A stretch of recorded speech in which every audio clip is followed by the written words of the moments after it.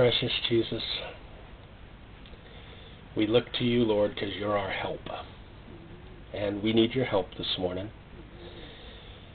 We need your healing in our bodies. We need your presence in our minds and in our hearts. We need your strength, Lord. We also need to hear your voice. We need to hear it loud and clear. We need to have ourselves adjusted for the future, Lord. I just ask, Jesus, that you would bless this spiritual meal, that we might partake of it, Lord, and in so doing partake of your own Spirit and your own fortifications, as it were, your own strengths. We bless your name. We thank you for all good things this week. Amen. The title of this morning's message is, Ye Must Overcome. Ye must overcome. Ye must overcome. Yeah. One of these encouraging, positive, uplifting, totally exciting messages with the intent to dazzle your ears, sparkle your eyes, and make you go away feeling like life is simple. Not.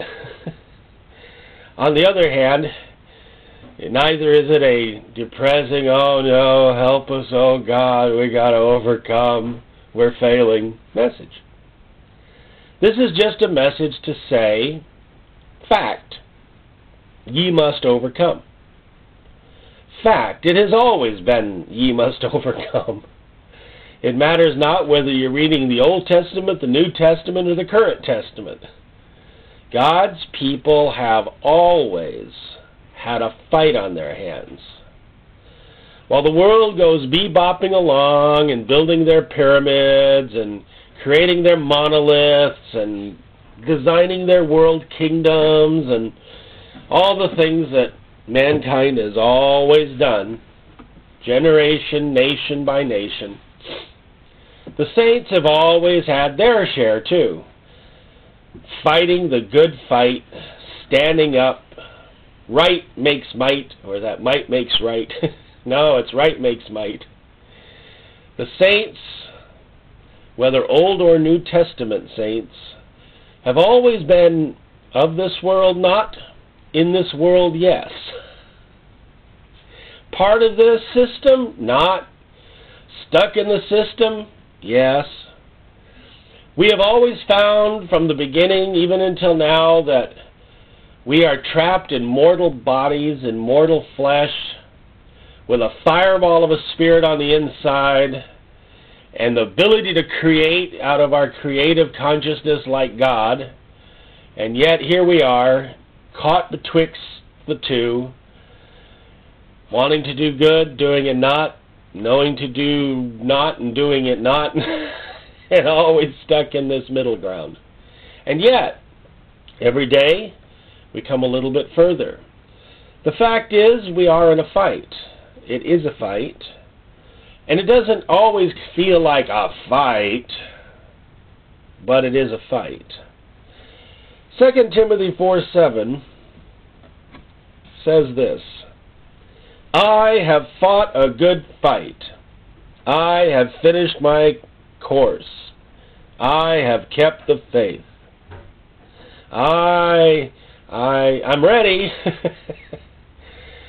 Imagine being the writer of the New Testament, 2/3 of the New Testament. Imagine writing to Pastor Timothy. Imagine giving instruction to the saints for the next 2,000 years. And the last thing you can say to them before you go out the door is, I fought a good fight. Now, what does that do to you? Oh, thanks, Paul. I appreciate knowing you did so well. Why did you have to say that? Why didn't you say, I had a great Christian walk, it was a breeze. I had no trouble with demons. I had no trouble with sorcerers. I had no trouble with people who were trying to wipe me out, I had no troubles at all. I became a Christian, and that day when I got knocked off my horse, and finally 3 days later got my sight back and got filled with the Holy Ghost, I just had a great Christian life after that. It was a wonderful Christian life. I had no trials. I had no traumas. I just wanted you to know, guys, that if you serve the Lord, you get nothing but goodies. The table is loaded with dessert from here to the eye can see. And if it wasn't for you guys always making a mess of things, so I had to write epistles and fix it all, I mean, I'd have had a great life. At one point, Paul says, I really would like to go home now, but it's more needful I stick around for you. And then he ends it with, but I had a good fight. Now you got to stop for a moment and say, that was the apostle. That was the man who probably operated all 5 offices simultaneously. Apostle Paul, evangelist who goes out and gets people saved, yanks them out of synagogues, builds churches around them, lays hands on them, gets them filled with the Holy Ghost, summons in the Spirit. The man who well, the only thing he said he didn't do is he said, I didn't do baptisms. I did a couple. Just a few. I let other people take care of baptisms. It wasn't my calling. Not my thing to go stand in the water. No, he was already knee-deep up in battle manure. I mean, come on, why go stand in the water? This is Paul, this is our apostolic idol. This is, man, I wish I was Paul. He says, I had wars without, I had wars within, I had enemies without, I had enemies within, I was shipwrecked, I got stoned, I got mugged, I got chased out of town like I was some kind of cheap cartoon criminal. Every time I opened my mouth, there were people around arguing with me, disagreeing with me, trying to string me up in front of the magistrates. I just had a great Christian walk. It was just one blast. And so we offer to the new baby Christian, if you come into the gospel, you too can have the perfect vacuum cleaner, the absolutely perfect tool of your trade, whatever it might be, your special saw, your special whatever, guaranteed for life, works permanently, no troubles will ever happen. We kind of sell the gospel like it's a ware. We kind of tell everybody what the guarantee is, what the conditions are, and how perfect it'll be. All you got to do is obey. That's all you got to do. You got to read the instructions, do exactly what it says, and you will not have to worry. And isn't that better than the life you're currently living? And some people believe it and some people don't. Some people come into the Christianity and don't seem to skip a beat. The demons follow right behind them. Some people come into the Christianity and the relatives don't skip a beat. They chase right behind them. What are you doing? Why are you doing that? How come? What for? Why? How come? Paul said, I fought a good fight. You got to understand, I bucked some Jewish leaders, I bucked some Roman leaders, I bucked some Gentile leaders, I bucked some shipmasters, I just had a really good fight. Let me tell you what a really good fight is. I'm alive still. They're not. I went into the ring and the bell rang. Bing! Round 1. Bing! Round 2. You know what I mean? That's a good fight. I wonder sometimes what it was like in God's corner when Paul crawled off in prayer.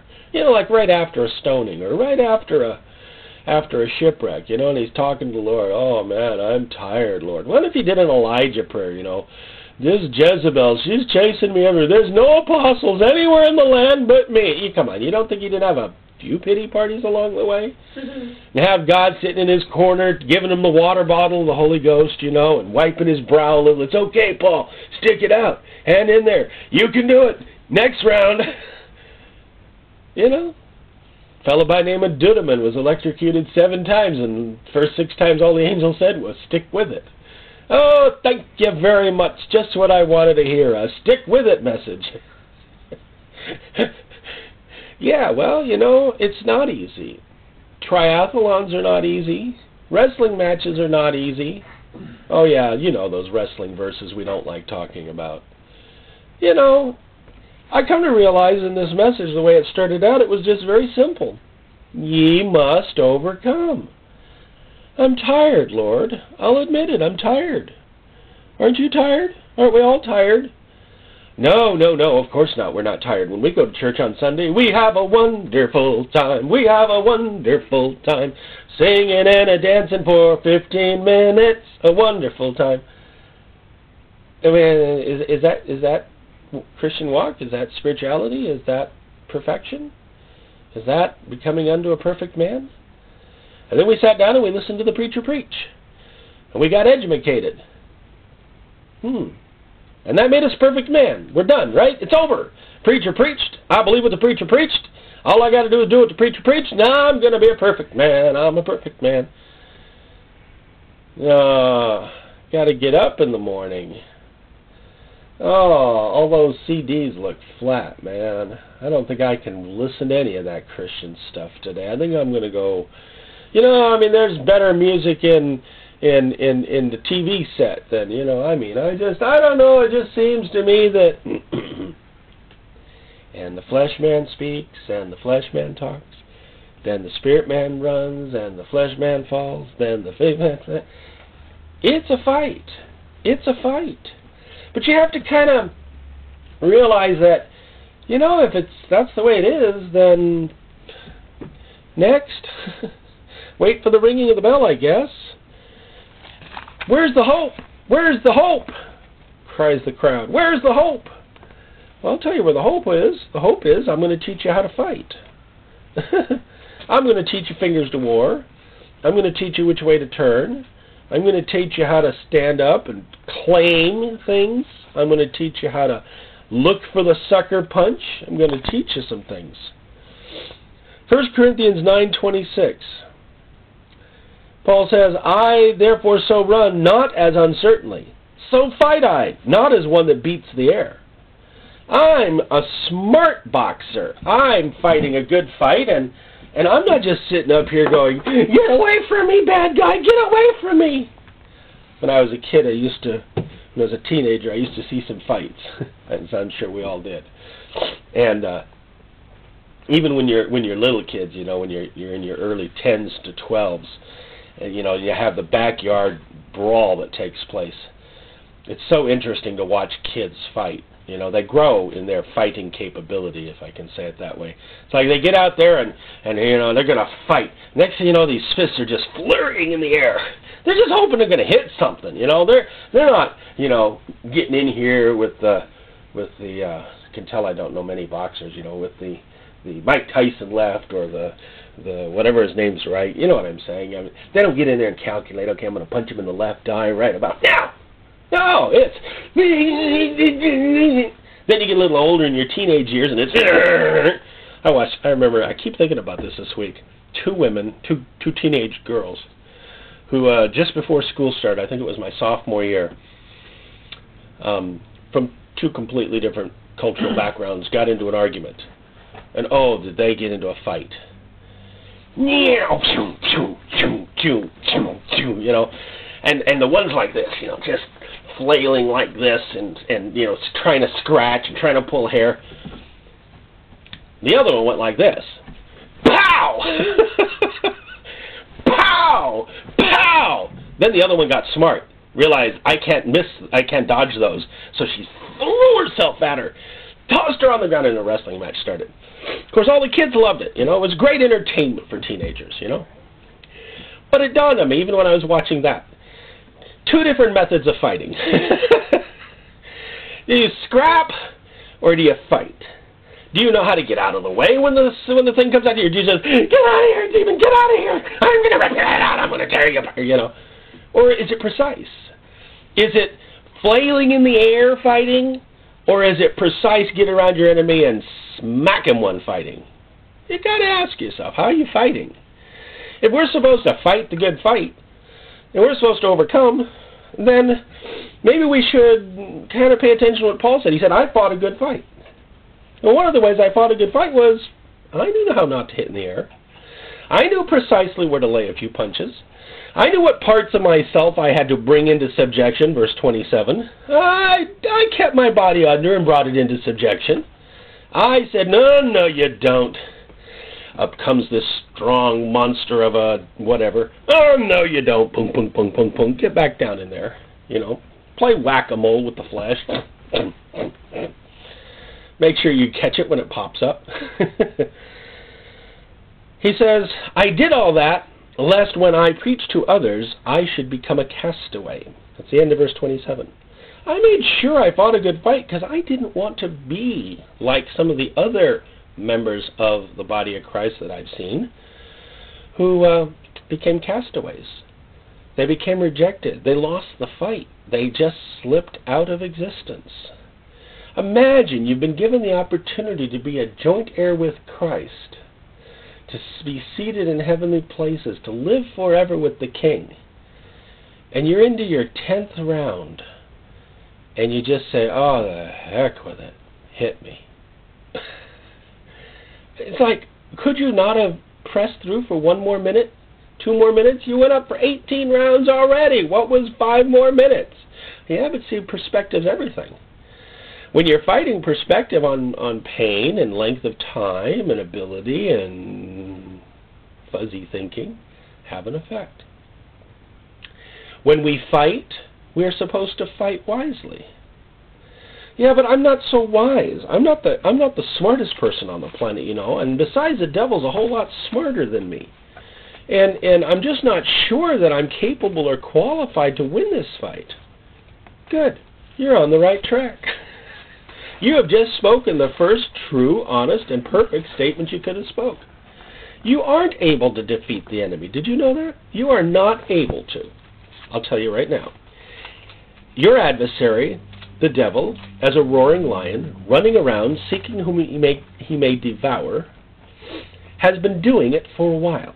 And his minions have been doing it for a while. And they have you outnumbered, and they have you outplanned, and they know perfectly well which strings to pull on your subconscious, middle conscious, upper conscious, superconscious, if there is such a leveling. They know exactly which memory to trudge up at the right time to be able to wipe you. They got it all figured out. Your enemy is as a roaring lion. He even knows how to scare you. Boo, roar, slay. He knows. And yet, for all of that, God said, overcome. Overcome. We're going to find that he's smarter than us, but he's going to find that God's smarter than him. Well, I had a verse. It's obviously the wrong one. No, it isn't. 1 Timothy 6:12. Fight the good fight of faith, lay hold on eternal life, whereunto thou art also called, and hast professed a good profession before many witnesses.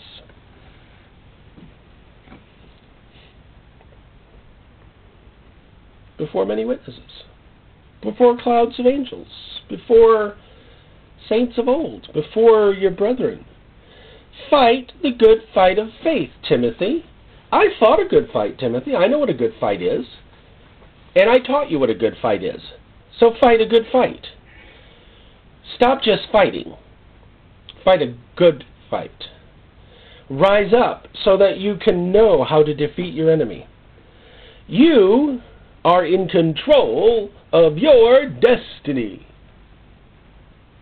Sorta. You are in control of part of your destiny. God is in control of the rest of your destiny.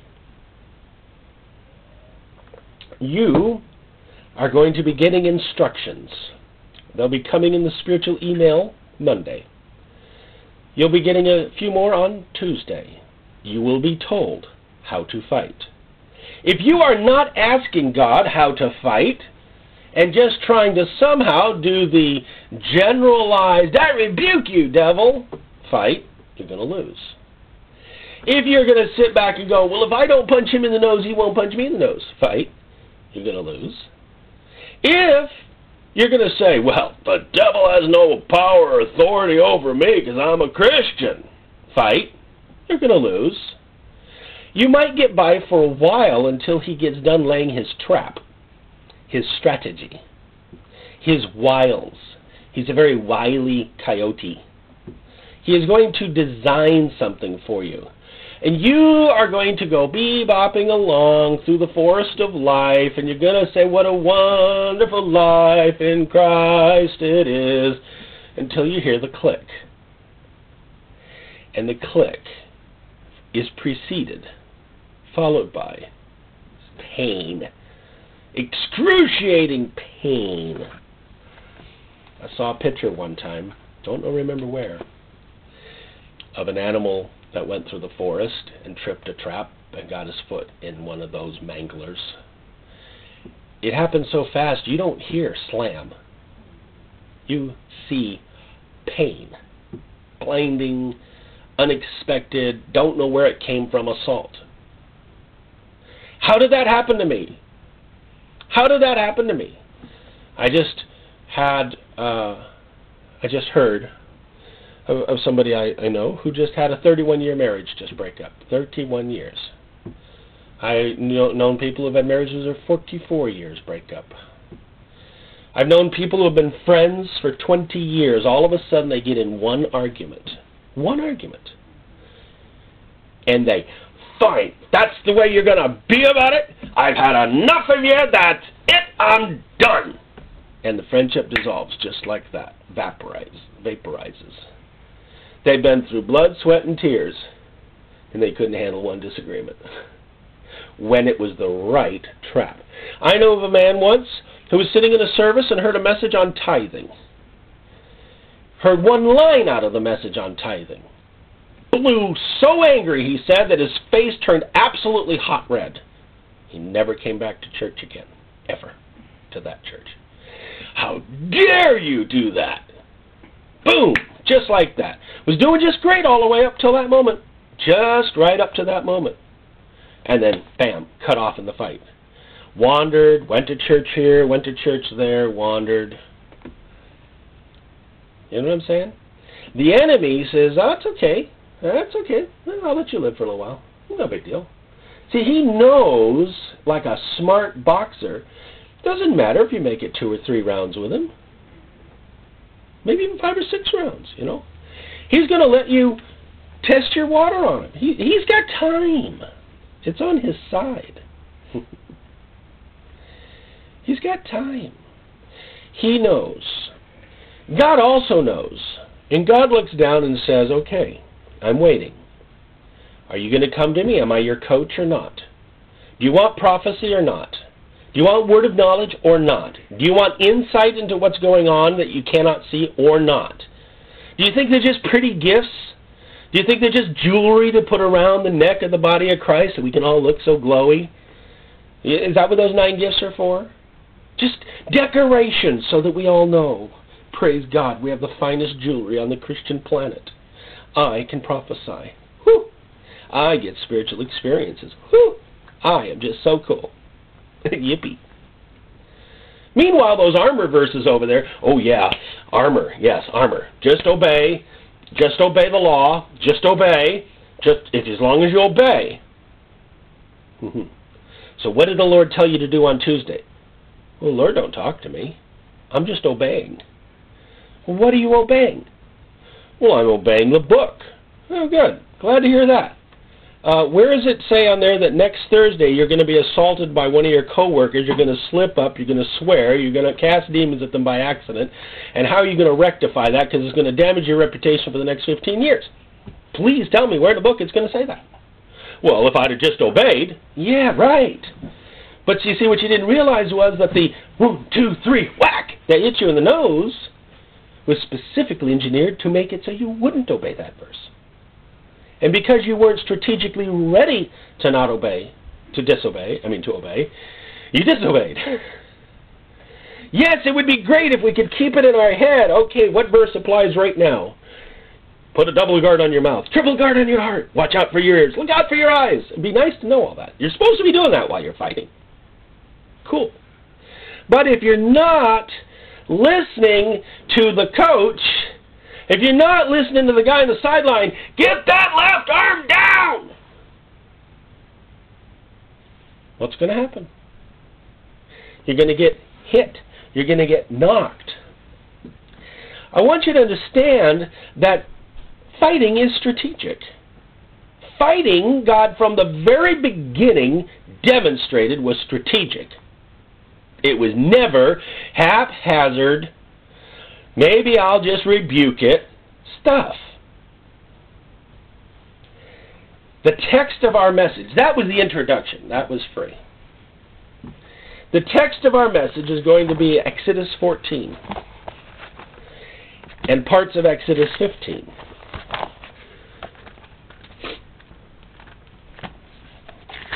Genesis, Exodus, Leviticus 14.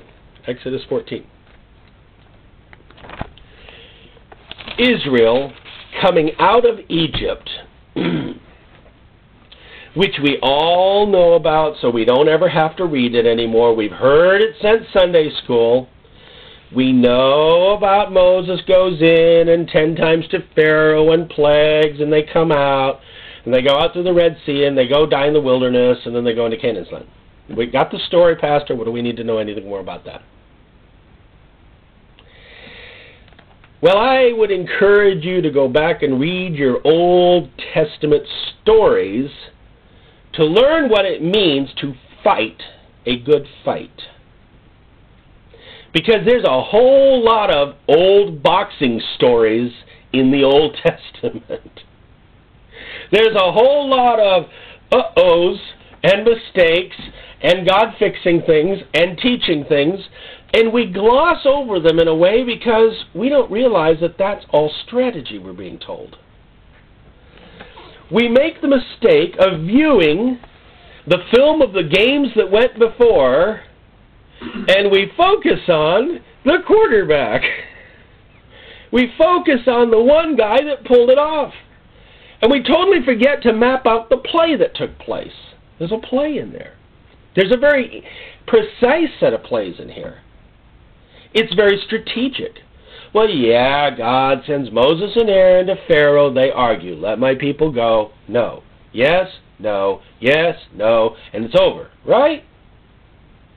It's all just a bunch of ritual. It was all just a bunch of stuff that they're now supposed to remember forever. Yippee-ki-yay.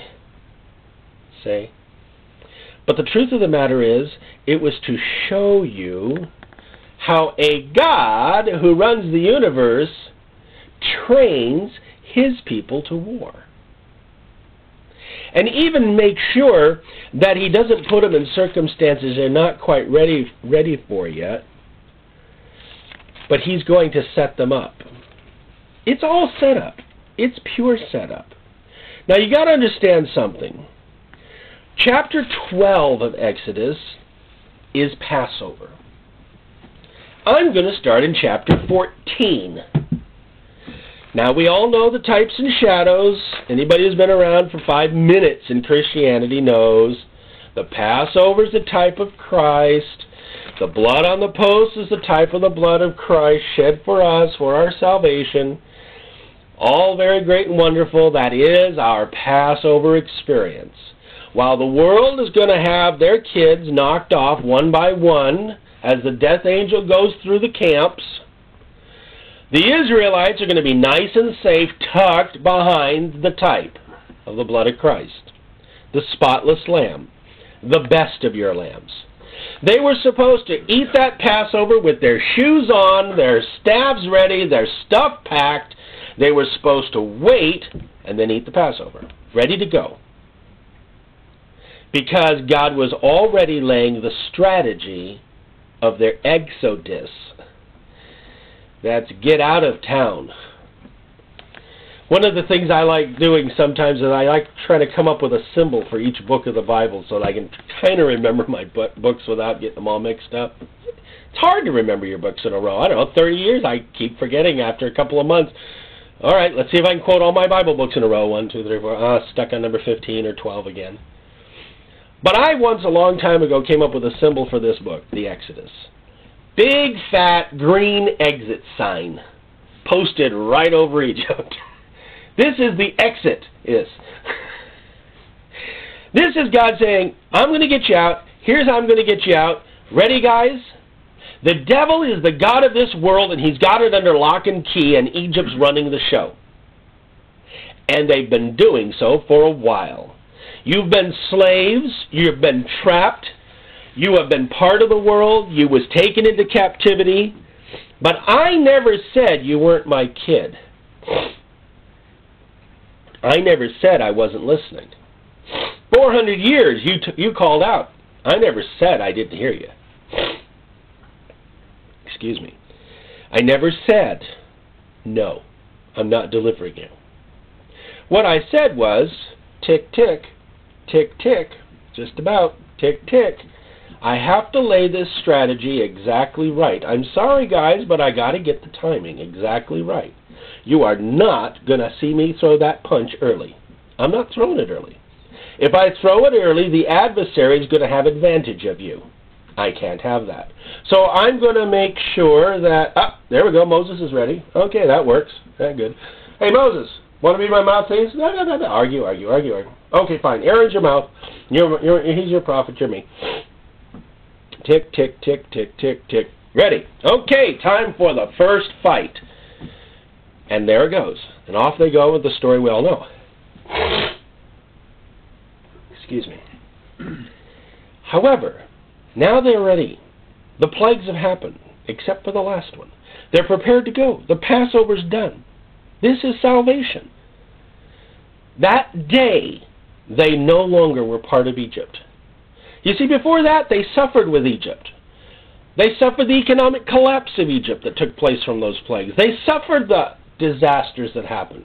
They had the ripple effect, as it were, as God was arguing with the world system.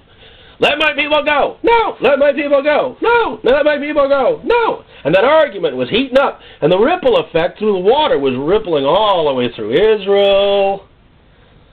I mean, can you imagine going to work the next day after the second plague hit?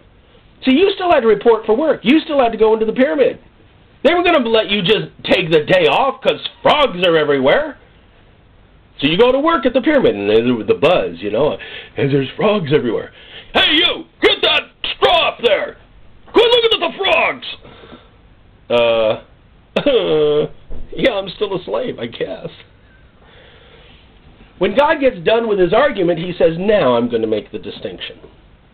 Now I'm going to say, here's the mark-off. The mark-off for the third bell. Ready? Bing! Now, shoes on, staff's ready, Passover's done. You are hereby saved. I have just saved you. I have rescued you out of Egypt. I have made a demarcation between you and Egypt. There's actually a verse, and I tried to find it again later after I blew past it. There's a verse somewhere around 12 or 11 that says, I'm going to do this so that I can show you that I have made a mark between you and Egypt. I've separated you now. Now it's different. Before you were all commingled, part of it, mixed up. I'm going to make a mark. When I make that mark, that bell's going to ring, the next round goes. So, God says, all right, here's what we're going to do. Everybody, out. Now, I want you to make sure that you get where I want you to go.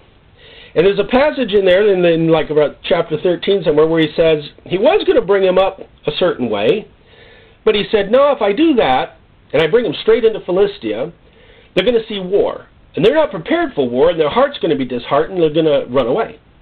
So I'm not going to do that. And so he gives Moses a different set of instructions. He says, no, I can't have them do that fight yet. They're not ready for it. I could have brought them up the easier way. That whole argument all the archaeologists go over as to which way they traveled. I'll tell you which way they traveled. They traveled the way God figured would make them less scared. Want proof? Here, verse 17 of chapter 13.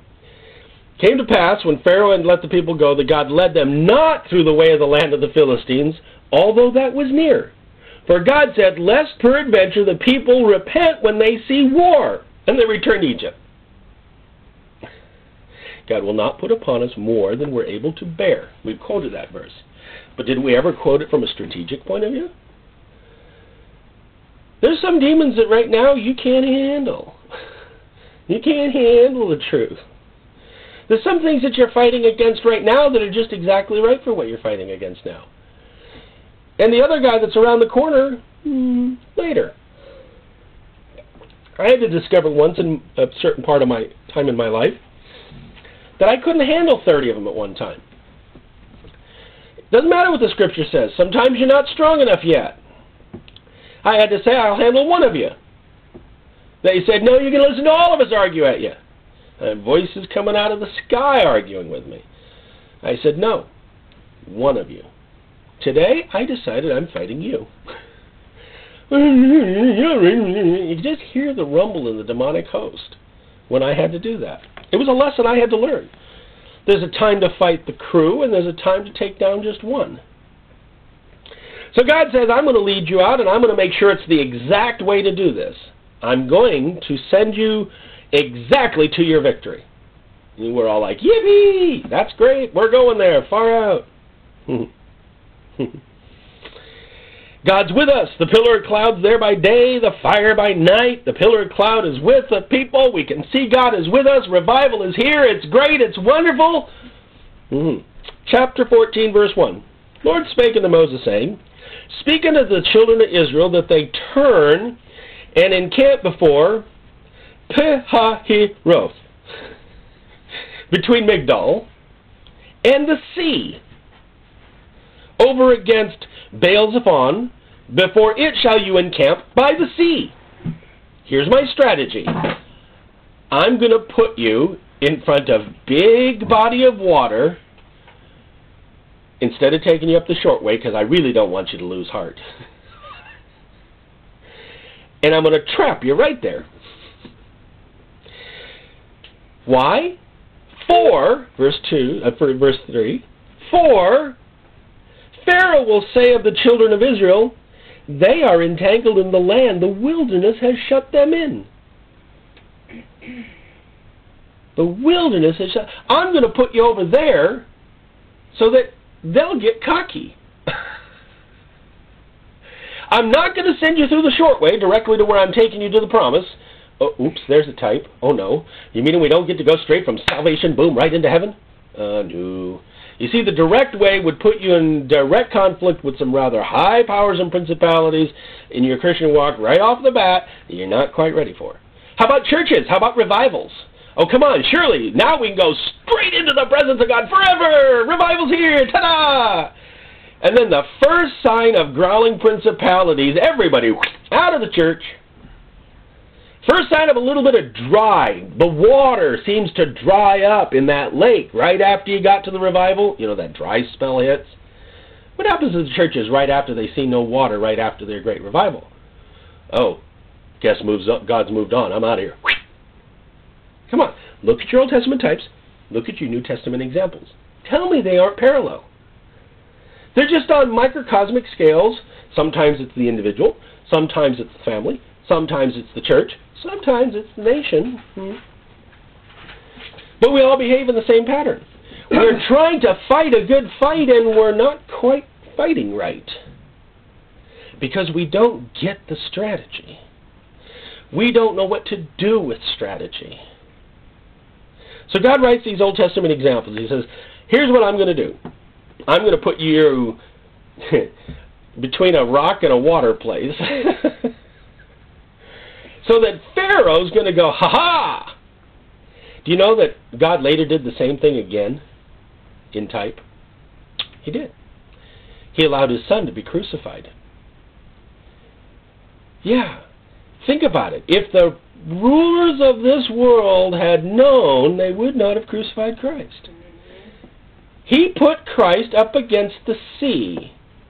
He gave Christ no way out. The disciples were trapped between religion and a dead Messiah.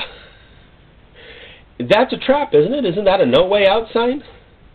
Isn't that a shouldn't we go back to fishing sign? Isn't that the revival's over sign? Isn't that we better go hide in caves because they're going to start hunting us now sign? Yeah, God's real good at this. And why did he do that?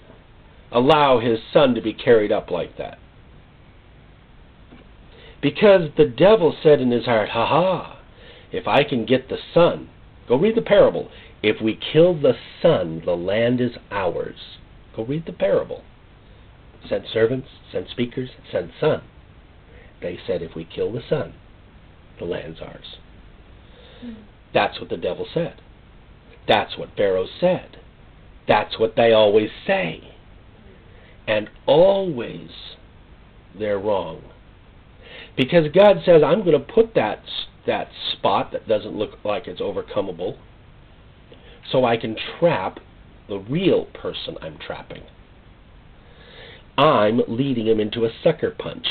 Jab, jab, drop your guard. Drop your guard. Now, drop your guard. No, Lord! Drop your guard. Goes to take a swing, and the next move is an uppercut from where he's not expecting it. He said, I will harden Pharaoh's heart, and he shall follow after them. I will harden Pharaoh's heart. How do you do that? Simple. He sucker punched him. Ever seen somebody when they think that they're really good at something and they're about to win an argument or win a fight or win or whatever, that little glow that comes on their face, like, aha, I got him. You know, seen it in chess games too. Aha, I've got you. And you're going to come out with that last wham because you're ready. You know you've got him this time. You've got him. I will be honored upon Pharaoh and upon all his hosts, that the Egyptians, hello, that the Egyptians may know that I am Yahweh.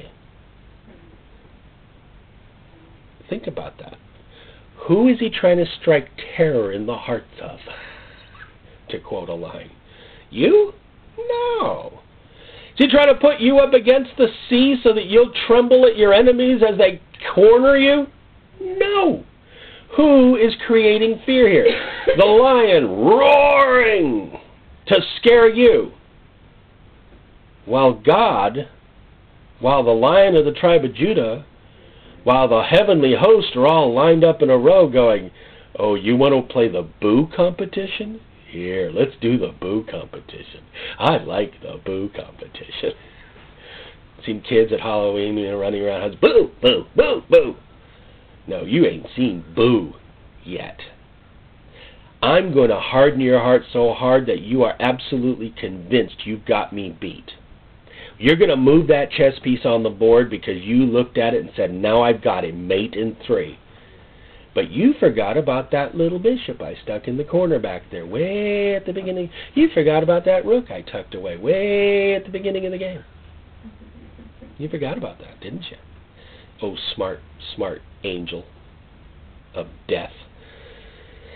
I'm going to make sure the Egyptians know that I am Yahweh. Now let me ask you a question here. Does it look right now like Yahweh is being respected on planet Earth?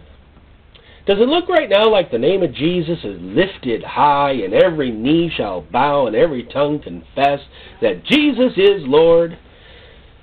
Doesn't look that way, does it? Does it look like the church is reigning in power and victory? No, actually she kind of looks like she's starting to get cornered. She's starting to look like she's losing ground. There's going to be a lot of people backsliding, slipping away from the Lord, giving up, as all of a sudden churches get confiscated. They're going to go, that doesn't make any sense. See, right now we're in a spiritual struggle, a political struggle, a natural versus spiritual man struggle. And right now, it's a lot easier to believe, yay, God is with us because the 10 plagues are going in our favor, aren't they? But what and if all of a sudden God says, I want you to go over against that sea. And we go, wait a minute. We're not winning any of our battles in court anymore? And we can't expand our church anymore because now they've got new coding laws that says we can't expand our church anymore? And now we have to build their pyramid with no straw? And now we got to work 60 hours a week instead of 40 to make the same number of bricks? And we're trapped. We are. We're getting there. Just slowly. That's all. But the real goal of the Lord is, go ahead. I'm going to let the world think they're winning the argument. They thought they could fight me and win. They're going to build their tall buildings like Babylon, like Babel, all the way up to the sky. And they're going to defy me at the highest of their, what do they call those? Penthouse suites. They're going to get as high up to heaven as they can and have a cocaine party to stick it in my face. It's your building. Do what you want with it, for now. It was told the king of Egypt that the people fled. The heart of Pharaoh and his servants was turned against the people. Huh? Why have we done this, that we have let Israel go from serving us? Haven't you figured it out? The world just wants Christians to serve them. Haven't you figured out the world just wants servants? Matter of fact, haven't you figured out they want slaves? You know, labor is cheap when you don't have to pay for it. Slavery all over the world occurs right now. Thank God I live in America and I'm not a slave. However, in a certain regard, I'm a slave in America. I don't get to do anything I want. But when the time comes where God starts yelling louder and louder, let my people go, let my people go, Egypt's going to start going, wait a second, who says you get to go to church? Who says you get to have that meeting in that neighborhood? Who says you get to have that? See, right now, as long as revival is quiet, they don't mind. They can even kind of turn a deaf ear to it and a deaf eye to it. But if all of a sudden millions of Christians start operating in the power of God, if all of a sudden churches start springing up and they've got Holy Ghost music coming out of every fiber, what happens if angels start appearing on top of church buildings singing Hosanna songs in the neighborhood? Ever thought that was possible? I guarantee you they're going to try and get us with a disorderly disconduct, whatever.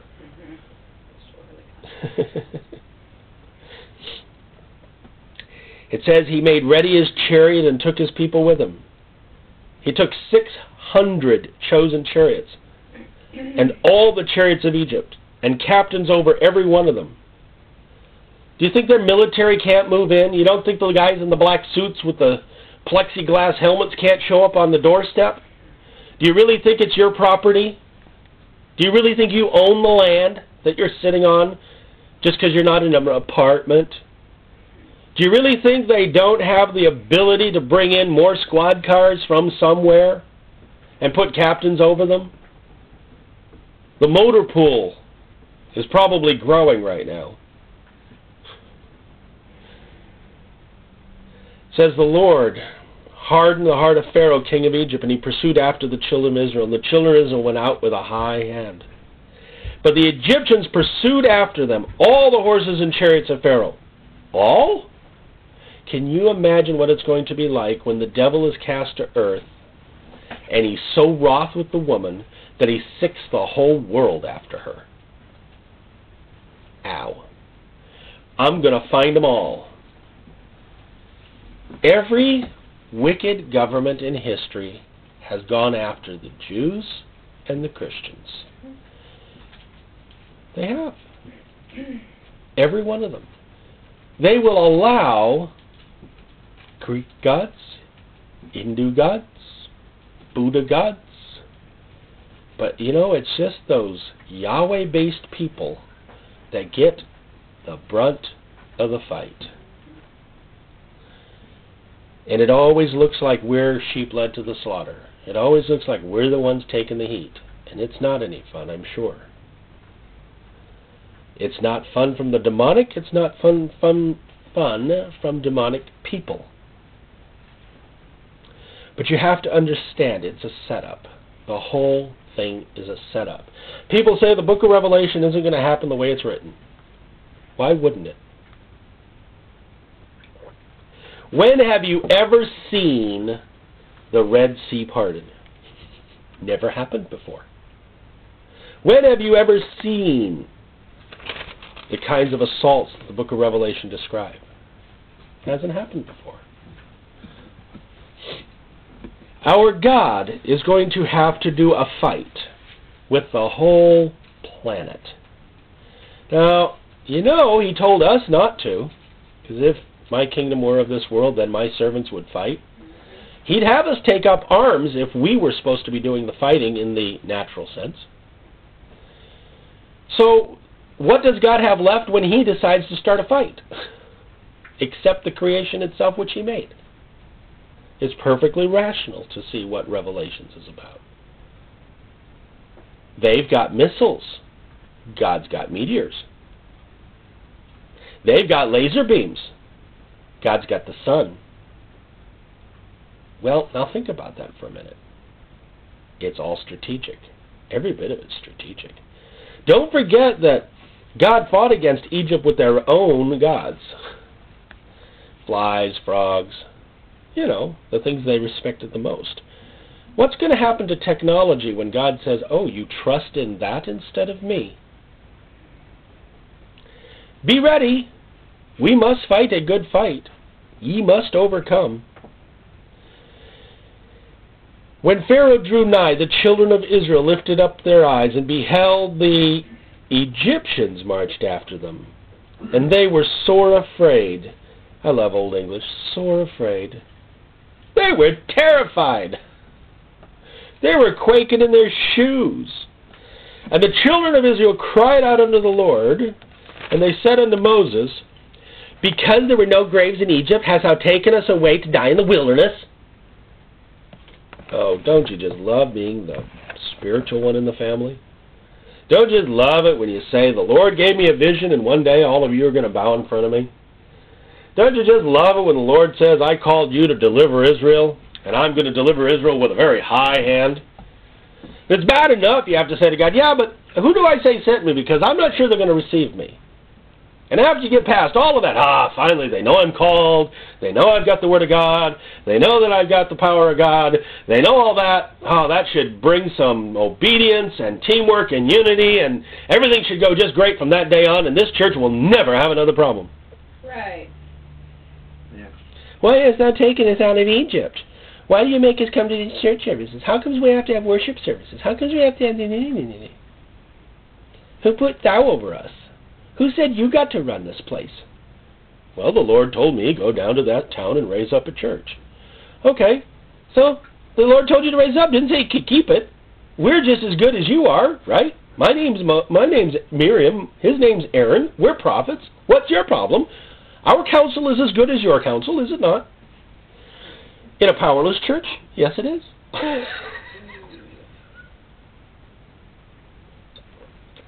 You got to understand, it's been the same arguments. Nothing new under the sun. Well, except for the powerless argument. That's kind of new. Stick out your hand and point at the prophet and see what happens. Nothing! Didn't I tell you so? When the day comes when we see a lot more of the real and the less of the fake, or the less of the pseudo, it's just going to rattle everything. It's going to make life a lot more uncomfortable. So if you're kind of cowering behind your spiritual assaults now, get over it. I got to get over it. I'm only preaching to my choir, of which I am the head orchestra, head whatever conductor. I got to tell myself to get over it. This is not fighting with giants we're doing right now. This is a healing here, a deliverance there, a co-worker, a boss, Susie Q with the big mouth.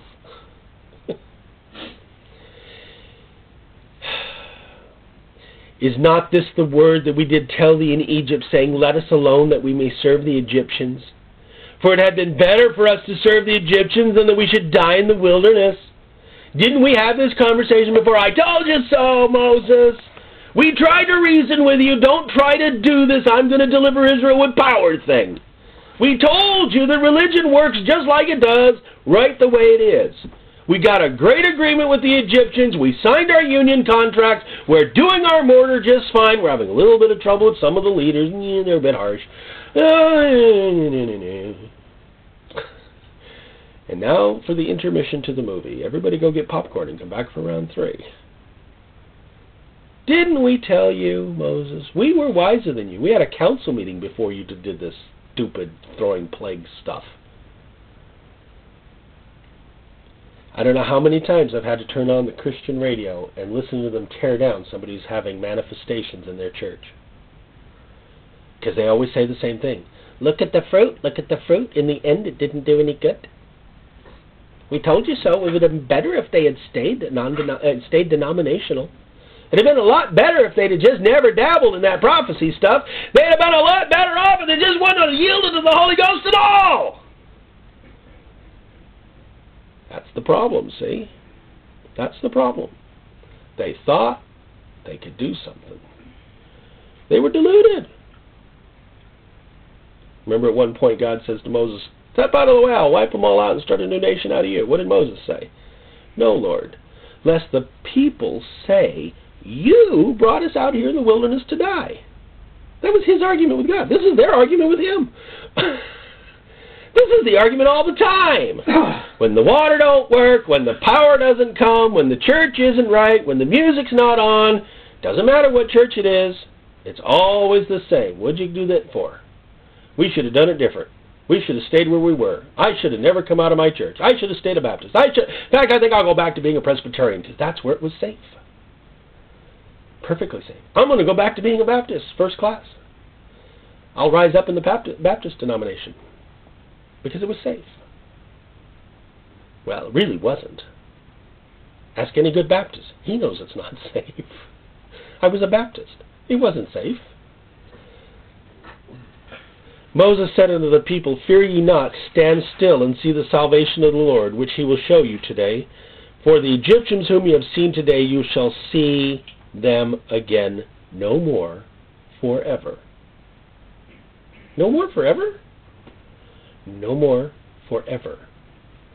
You see, when God sets a fight, and he knows he's going to set up for the final punch, his ministers always say the same thing.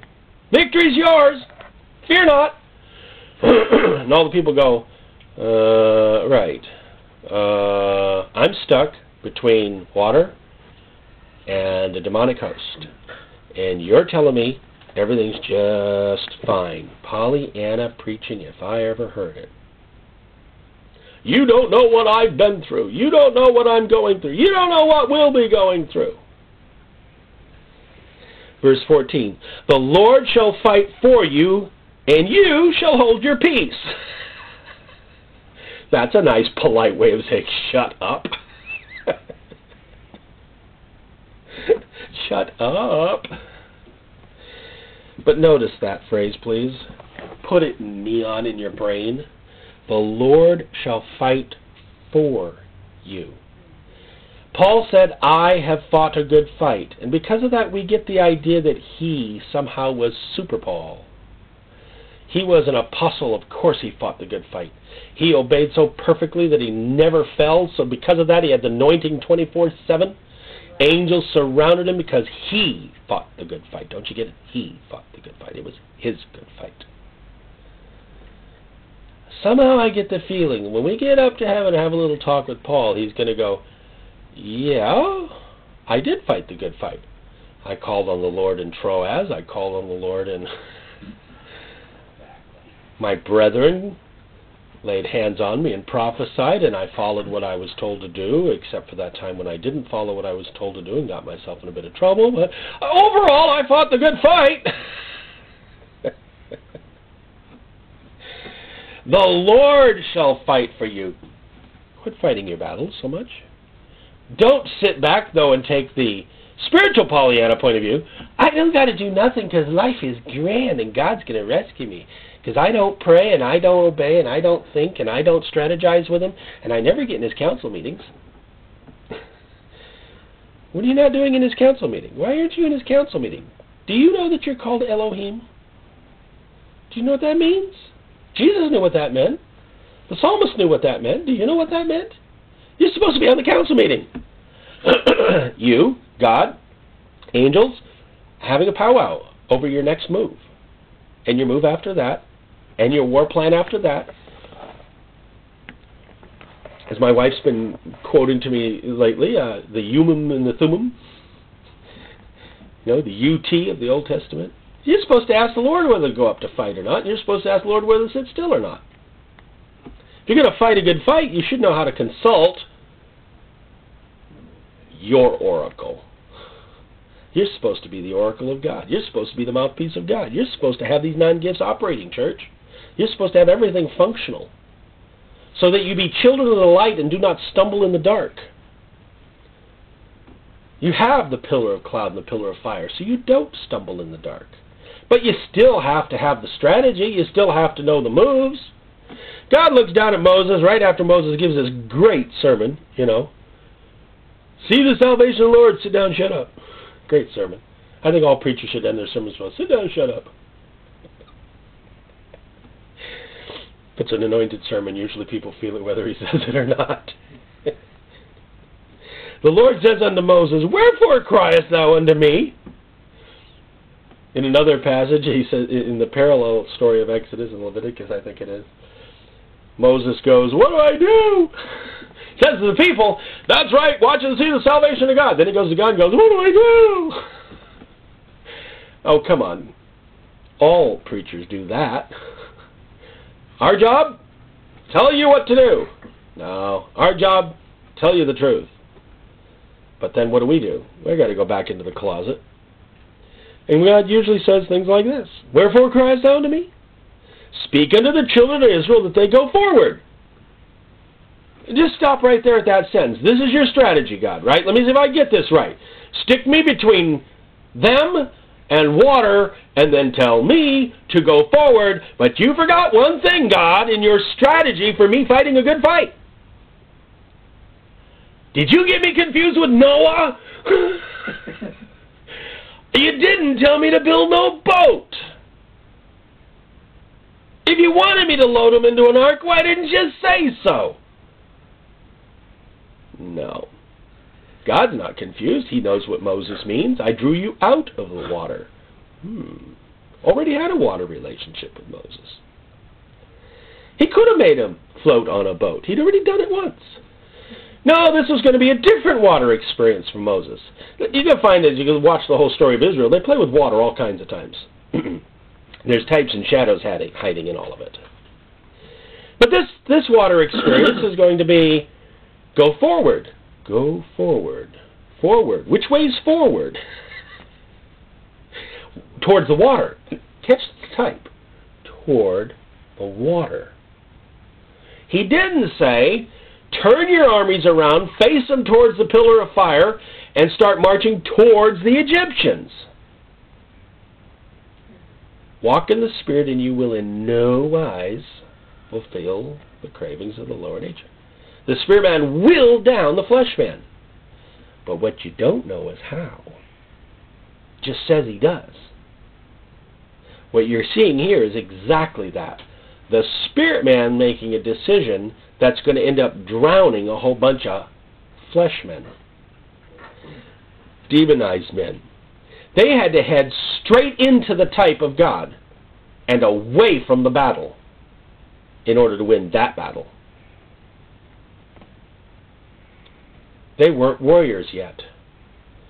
They were a bunch of brick builders, sheep herders, pitchfork dudes, you know? Lift up thy rod. Could you please exercise that gift I gave you? The power gift, in this case. Would you please do that? Lift up your rod. Lift up Christ. If I be lifted up. Lift me up, please. Stretch out thine hand over the sea. Oh, great. Now we're going to go command oceans. Now we're going to go walk on water. Great. Another walk on water story. Great. What is it with God and water? And divide it. Oh, sure. Oh, sure. Now, imagine for the moment, if you would, corporation waterlog out there in the middle of the ocean. And God says to that commander, divide the waters. Do you realize how many pumping engines it would take to move that water? Do you realize how many tons of water that is? Do you realize that in order to do that, you really got to be skilled? What happens when a big body of water meets one gift? According to this strategy, the water moves. Contrary to nature, contrary to reason, I guarantee you the History Channel and the Science Channel are going to have a hard time with this story because it violates the laws of physics. We must either make the water ankle deep, or we must make the water not there, they went up by another way, or we must just assume that it's a parable or a fable, because we all know that scientifically the laws of nature are absolute. Push water, it surrounds you. Throw your rod at it, you lose your rod. Walk your people into it, it's called mass suicide. And we call you Jimmy Jones. But if God be for you, what water be against you? If God be for you, how much Holy Ghost do you need? He didn't say point your rod at the Egyptians and watch them all get slain in the spirit. He didn't say point your rod at the demons and they will flee. He said, let me set up a strategy so I can drown them, because I want to make sure that you will not see them again forever. When I say I'm going to set up deliverance, and what I want you to do is get really, really anointed because the anointing breaks the yoke, it's because I want them gone forever. I don't just want you to drive him back, and 2 weeks later he gets to come back with 10 more. I want to wipe them out of your life. I don't just want them to go into hiatus, hibernation, show up 25 years later and do it again.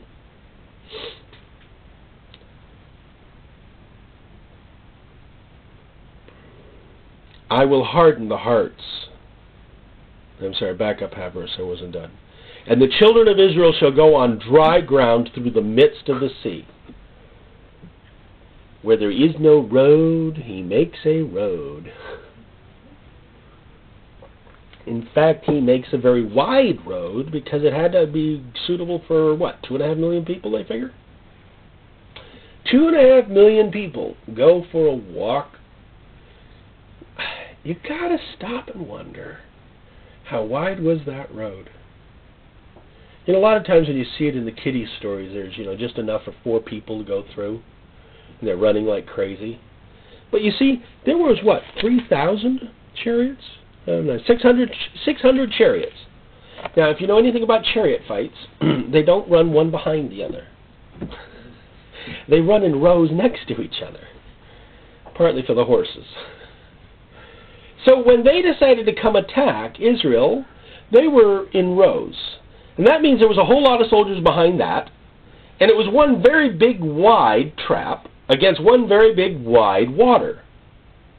And the only reason they hadn't moved in was because that pillar thing was a bit of a fear to them. They were waiting. So, when God parted the water, just how far back did he have to recede it to make dry ground? The point is, in your life, what size road do you need? What size road do you need? Do you need God to just give you a bypass? A quick run around the mountain so you can get away from Him? Tunnel through the mountain? Move the mountain? What do you need? Ye must overcome. Not overcoming is not an option. Going back into Egypt isn't an option. Serving under Pharaoh is not an option. You must overcome. So it really boils down to then just, what's it going to take? And God is the one who knows what's it going to take.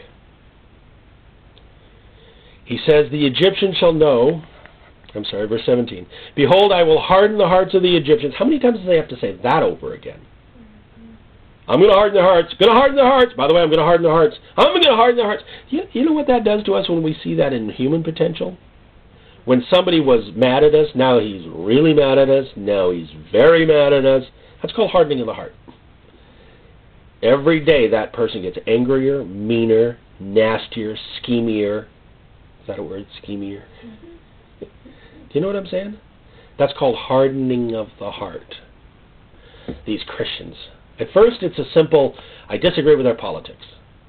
Then it becomes these guys are getting in the way of our government. Then it becomes, kill Bush. Then it becomes, we'd be better off if we wiped them all out now. Then it becomes, we are going to wipe them out because they're getting in the way of our global community. And then it will be, kill them all, crucify them, crucify them, crucify them. That's hardening of the heart. We see hardening of the heart and we assume God's not busy. We see hardening of the heart and we assume God's not answering prayer. We see hardening of the heart and we start thinking, maybe I'm witnessing to the wrong dude. At what juncture does a hard heart turn soft? And another hard heart turn hard? When the Lord says duck, and then the heart's too hard. He says, keep talking. Might be a fighting chance, or it just might not have come to full fruition yet. But the point is, God says over and over, I hardened the heart of Pharaoh. And yes, it is true. The scriptures also say Pharaoh hardened his own heart. He did. But you know, quite frankly, I don't know about you, but have you ever been bullied when you were a kid? I did. I was. Bully comes up, pushes me. That's Monday. Bully comes up, pushes me. That's Tuesday. Bully comes up, pushes me. That's Wednesday. It happened in my life. I was in 8th grade. I let him get away with for almost 2 months. Kicking my chair out, destroying my homework, yada yada. Put up with it. Didn't want to fight him. He looked bigger than me. And one day, he didn't realize what happened to me. I had hardened my heart to kick his you-know-what. And all of a sudden, I come flying out of a chair, unexpectedly, in class, pin him to a wall in front of everybody, and they're like, he did that? No way! That's right, because all human beings are like that. You push them, you push them, you push them, they will make decisions. Every day I made a decision. No, not going to fight you. Nope, not today. Nope, not today. Not today. Not going to do it. Not today. I had a case when I was older. Worked for Safeway. And somebody found out I was a Christian, and I didn't know it. They were persecuting me to test me. Pushed me, pushed me, pushed me. I kept finding myself wanting to say certain things with the person. God said, don't. Vengeance is mine, saith the Lord. He pushed me again. Next week he pushed me again. Next week. Finally I snapped. Whoops. I started to say the thing I wasn't supposed to say. He turns on me, looks at me, he goes, I knew you were a hypocrite. I knew it wasn't real. I crawled off in a corner and bawled before God and said, sorry, you tried to tell me what the strategy was, but I didn't listen because it hurt because he was pushing me and picking on me.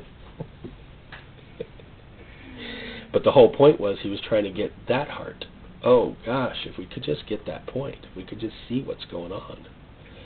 If we could just understand that maybe it's not our boils that are the issue, it's the contest between Satan and God. You know what I'm saying?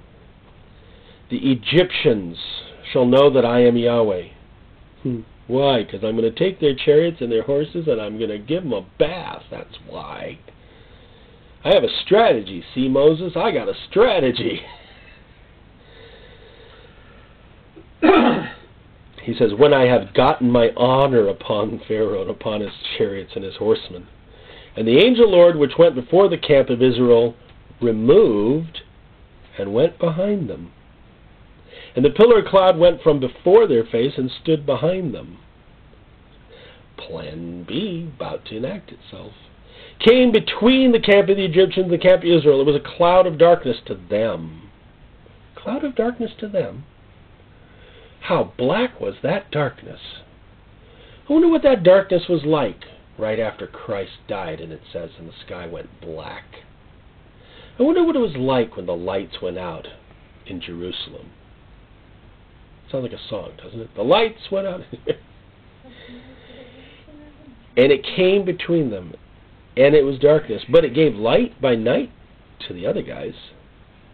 What a wild, wild strategy. You like darkness? You get darkness. My people like light. I give them light.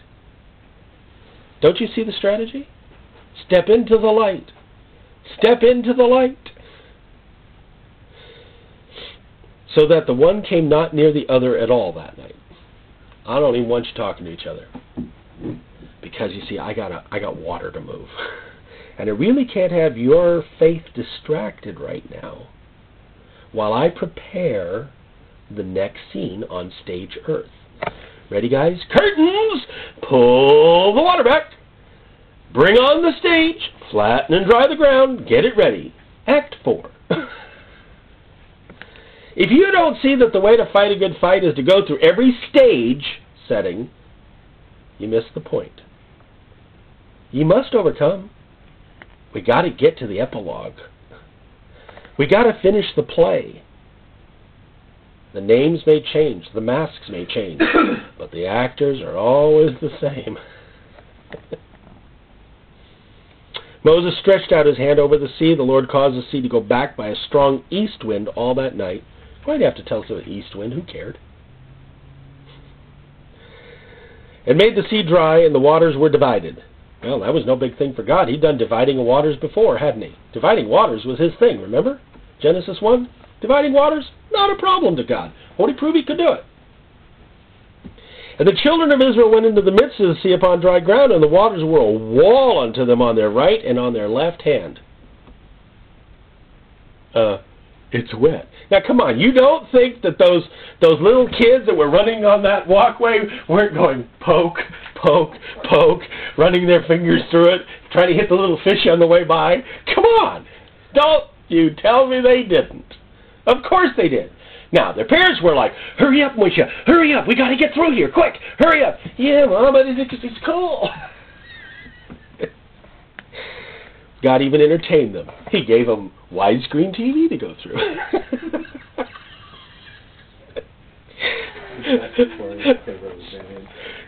You got to see your battles a little more humorously. Maybe God's going to give you a vision or two on either side of your dry walk. You know, a little bit of reminder that everything's okay. Show you a little bit of heaven on screen 1 and a little bit of future on screen 2. But keep those feet moving, because those spiritual experiences, they're not designed for you to sit down, pull up a chair, open up the lazy boy, and get popcorn. They're part of the strategy. I don't know how many times I've had to go back and look at some of the visions God's given me when I was in my 20s to understand what I'm doing in my 50s. And that'll be your problem too. Because the strategy is the strategy. And ye must overcome. Excuse me. Egypt pursued and went in after them to the midst of the sea. All Pharaoh's horses, chariots, horsemen. Came to pass that in the morning watch the Lord looked unto the host of the Egyptians through the pillar of fire of cloud. Oh my goodness, that's funny. Our God's funny. Got this swirling mass of fire and stuff, and the angel of the Lord in the middle of it. That's what it said earlier. And all of a sudden the angel kind of peeks out, looks down at the army down there from way up in his high pillar. Yep, they're all just about in. I got to wait for that slow chariot over there. He never was very fast. Last guy in. Train leaving. Hurry up. Come on. Get in there. There you are. Last guy out the other side. Yep, there goes that last kid. Good thing his mom grabbed him so he wouldn't poke that fish one last time. Okay. Bell. Ring. Oh, you just got to understand that these demons that you're fighting think they've won the war. They think that every time they get you cornered, they've won. They think you're going to turn around and fight them. And sometimes God will tell you to fight directly. And other times he's just going to go, eat my dust. But look out for the water. Demons don't like the Holy Ghost. They don't like the type of water. It drowns them. Would you like it? They have bad water experiences in Scripture. Lots of bad water experiences. They lose every time they get in a water experience. I'm being a little humorous here. But the truth of the matter is, out of your belly shall flow rivers of living water. And what do you think it's for? So you can hand out cups of it? Here, I've got a gift. Here, would you like some anointing? Here. What do you need rivers of living water for? You can only drink a cup at a time. You only need so much to live. Ah, but you see, if the water's coming out so abundantly that it drowns your Egyptians, now that's water worth doing something with. Well, I don't know if I have time to pray in the Holy Ghost. Oh, you have time to listen to them instead? Wouldn't you rather hear gurgle, gurgle, gurgle?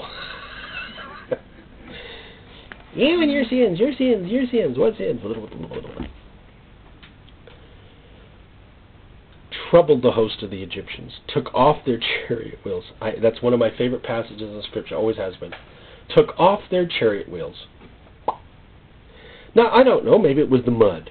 No, wait a minute, it was dry land. It wasn't mud. A lot of people assume that they got stuck. Well, maybe the water was starting to come back. Maybe it didn't just go, excuse me, but I'm going to make an accordion out of you. Splat! Maybe it came back like this. Starts coming in from under your feet. Your wheels get stuck. You're now up to your ankles. You're an Egyptian. You're looking forward. You're mad as a hornet. You're going to get those guys. And then you start seeing water come up your knees. And you're halfway into this thing. And you're looking at the fish like the kids were. But you're not poking it because that doesn't make any sense. And that does. And wait a second. Which god was that runs the water anyway? And what is that staring at me? It looks like one of my gods. No, that can't be right. I hate these guys. I'm going to kill them. Or was it just a very simple, God says, okay, I need you guys to stand still and quit running for a second so I can get the point across, because you're not listening.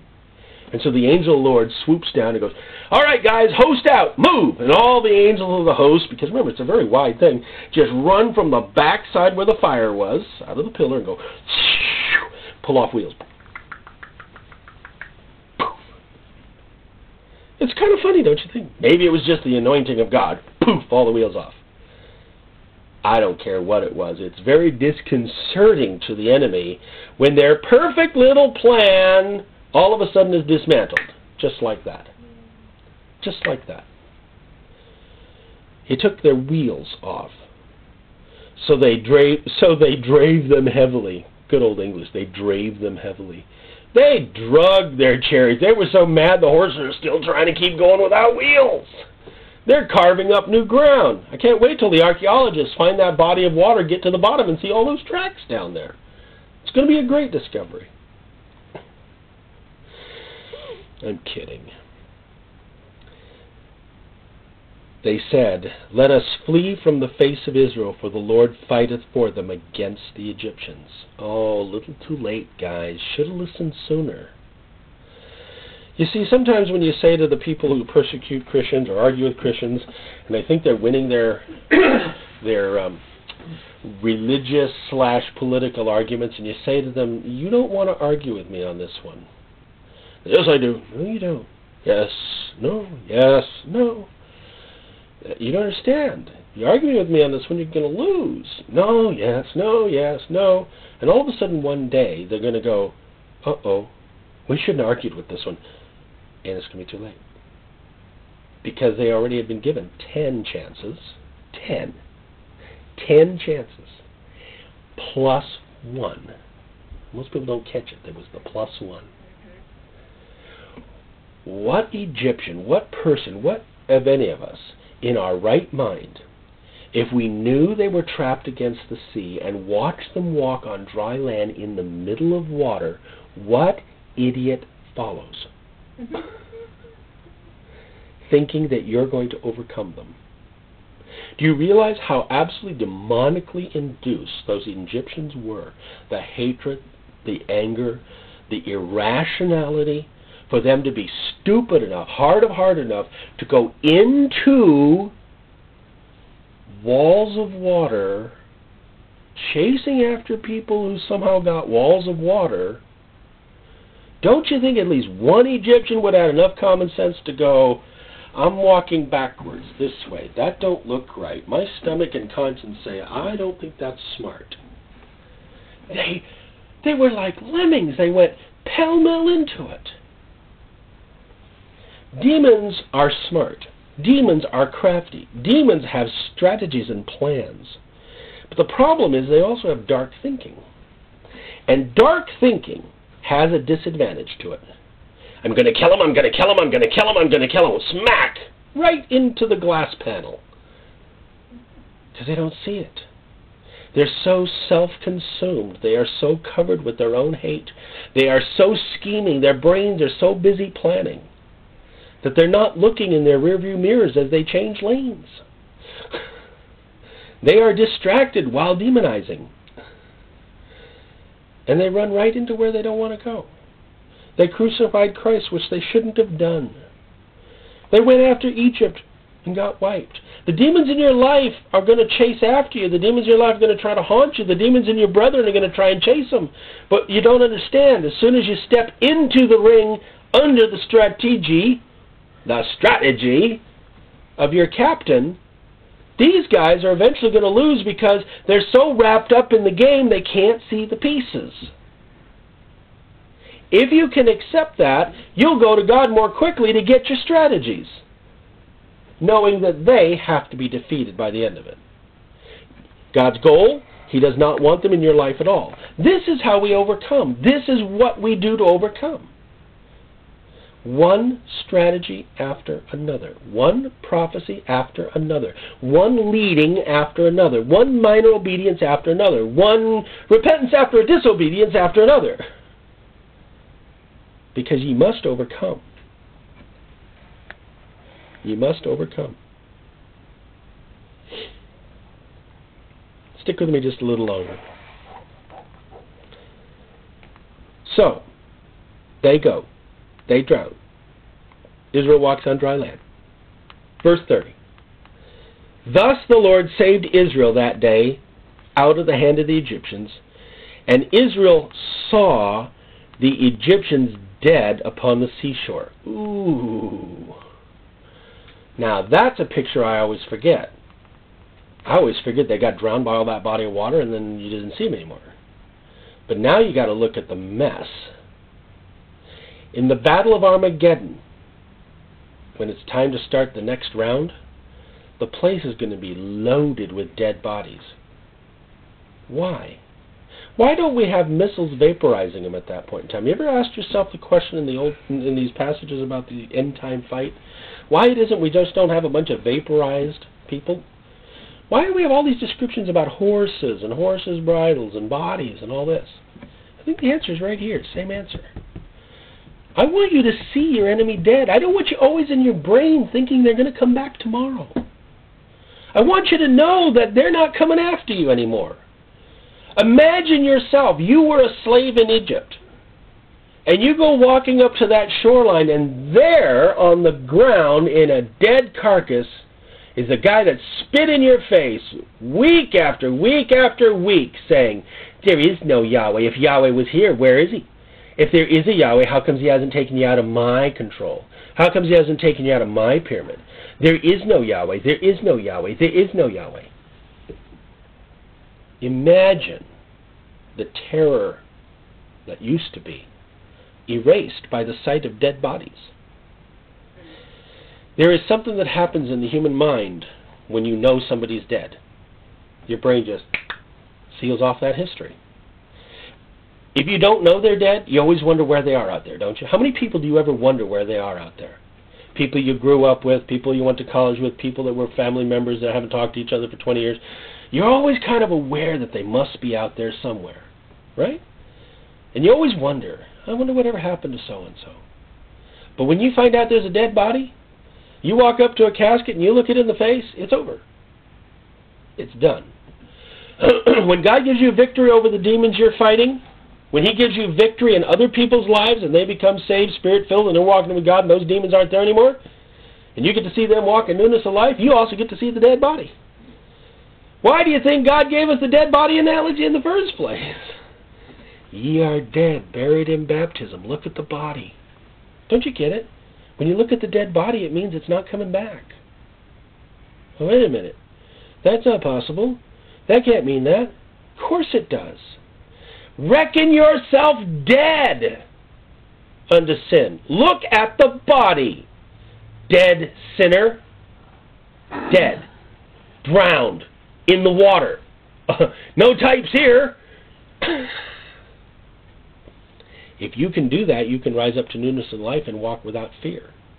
Because you can honestly say in your heart, what sin? You can understand my Pastor's Corner story that I wrote for this week. What mistake? What are you talking about? As long as we can still look back and we think we got a live flesh man chasing after us, we got the wrong picture in our head.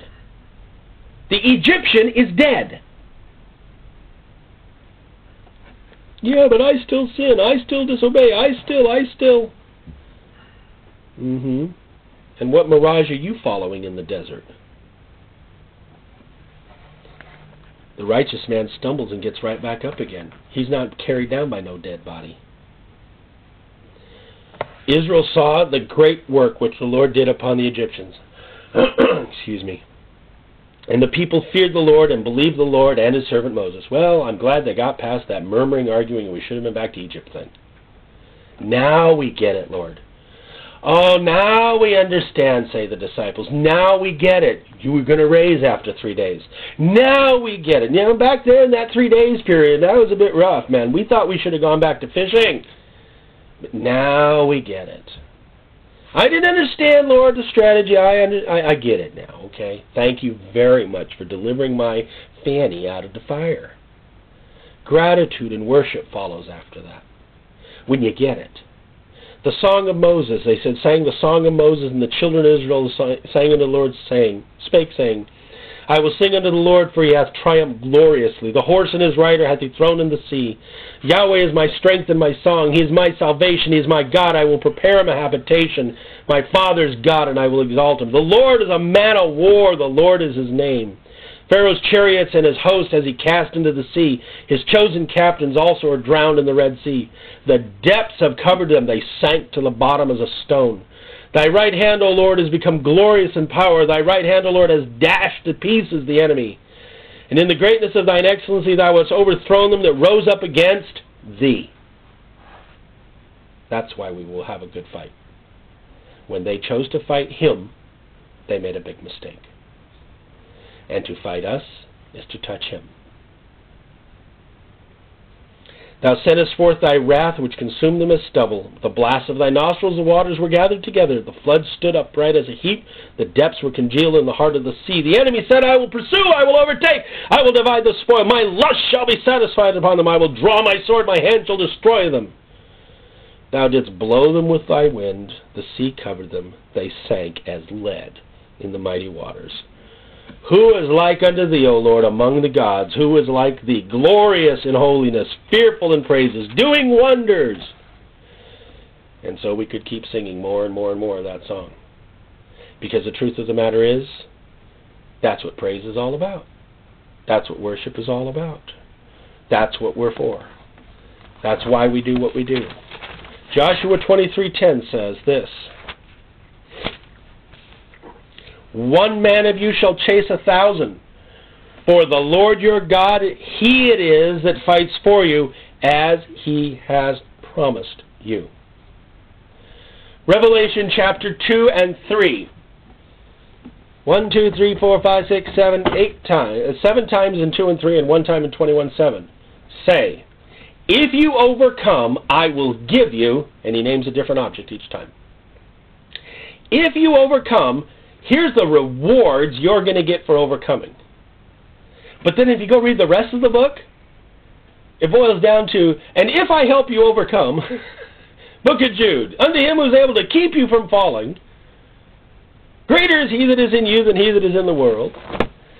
If you understand that all your rewards are already waiting because God already knows what the fight is he wants to do for you, if you understand that once you get that inside scoop, you know, that insider trading deal in the spirit where you know exactly which stocks to invest in and which ones to let go. Once you understand the inside scoop, you're an insider. Who is he that overcometh the world, but he that believeth that Jesus is Lord? Excuse me. Verse 4 before that, this is 1 John 5. Whosoever is born of God overcometh the world. This is the victory that overcometh the world, even our faith. We overcame the world because we believed the strategy. That's what faith is. It's believing what God says will be, should be, and can be, as long as you will be. Ye must overcome. Revelation 15:2. And I saw as it were a sea of glass mingled with fire, and them that had gotten the victory over the beast, and over his image, and over his mark, and over the number of his name. They got the victory over him. Matthew 18, almost done. Matthew 18, verse 22.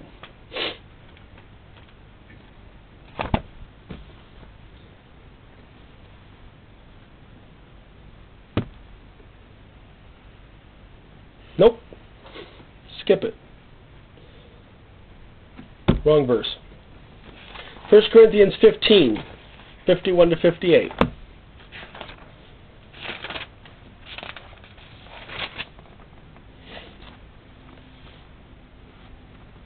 Behold, I show you a mystery. We shall not all sleep, but we shall all be changed. In a moment, in the twinkling of an eye, at the last trump. For the trump shall sound, and the dead shall be raised incorruptible, and we shall be changed. Excuse me. For this corruptible must put on incorruption, this mortal must put on immortality. So, when this corruptible shall have put on incorruption, and this mortal shall have put on immortality, then shall be brought to pass a saying that is written, Death is swallowed up in victory. The sting of death is sin, the strength of sin is the law.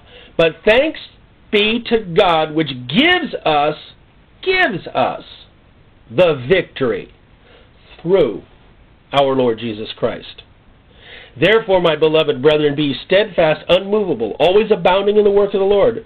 For as much as you know that you labor, as you know, your labor is not in vain in the Lord. The fighting's not purposeless, it all has purpose. The only catch is we have to see what that purpose is. We have to know that what we're carrying out is a plan that is absolutely destined to bring us to absolutely where we're supposed to be. There is no question about that. 2 Thessalonians 3:13 says, Brethren, be not weary in well-doing. I would say be not weary in fighting either. Don't allow your guard to drop and your hands to go slack. I'm saying it to myself as much as I say it to you. Because that's the tendency after you've been in the fight a while. When you're a first-timer and you're coming into the ring, you're kind of fresh, you're pumped up, you're excited of your Christian walk. You get about 2, 3, 5, 10 years down, depending on your stamina, depending on how much of your Christian walk you were doing in your own strength anyway. And you're going to start feeling this weary, tired thing. You're going to feel like, oh, what's the point? And how come? And what for? And why did I do it? Was it ever worth anything? Galatians 6:9, Let us not be weary in well-doing, for in due season we shall reap if we faint not. We will reap a victory if we don't faint, if we don't let go, if we don't just kind of keel over and go to sleep. Our biggest chance of failure is our own exhaustion sometimes. I'll have to admit, exhaustion is a tough thing to whip. But we can whip it. Revelation 5, read verses 6 to 14 when you get a chance. 6 to 14. The only point I'm going to make out of that is they overcame them by the word of the Lord and their testimony. Got this big thing going on, same scene. Doesn't matter whether it's on a global book of Revelation scale, or whether it's on a personal individual scale, or a national Israel scale. I got to throw one more PS in here. This week I was watching a History Channel piece, I think. I tuned in by accident. They were talking about the Israel coming into its own and winning the wars, you know, the 48 and the 67. Bottom line scene they described, a bunch of guys up on a hill running out of ammo. Israelites running out of ammo. This guy said, I have 3 bullets. This guy said, I had 6 bullets. The guys coming up the hill to take them were in great number compared to the few 6 guys on the top of the hill. They shot, they fired, they defended themselves, they ran out of bullets. This was the testimony I listened to. All of a sudden, the other side gets the idea. Hey, they've run out of bullets! We've got them! And they start charging the hill. Then they stop. Then they scream. Then they turn around. Then they run away. X period of time later, medic ends up talking to one of the guys who was there, according to the history thing, and said, "Why'd you run away?" And they said, "Did you not see the big man standing behind you? We thought Abraham came to rescue you." Okay, so their concept was messed up. But when they'd run out of bullets, all of a sudden there was something very, very, very big back there protecting these guys. And that turned the tide of that hill and that battle and that piece of land. Oh, that should put something in your stomach. Just how big is that guy? They might think it's Abraham came to protect you. They might think it's big bouncers. They might think it's something else. They might think it's water walls of water. But the truth of the matter is, when you're out of bullets, it's not your fight anymore. Do your best, defend, fight the good fight, and keep going. Realize that you will overcome. I will overcome. The church will overcome. But I think we better prepare ourselves right now that when it looks like we're stuck between water and the world, it isn't going to be us that's going to be all wet at the end of the experience. Ye must overcome. Ye must. Which means ye must lean upon the Lord with all your heart, not upon your own understanding. In all your ways acknowledge Him. And preach to yourself. I can do it. He can do it. I can do it. He can do it. You must overcome.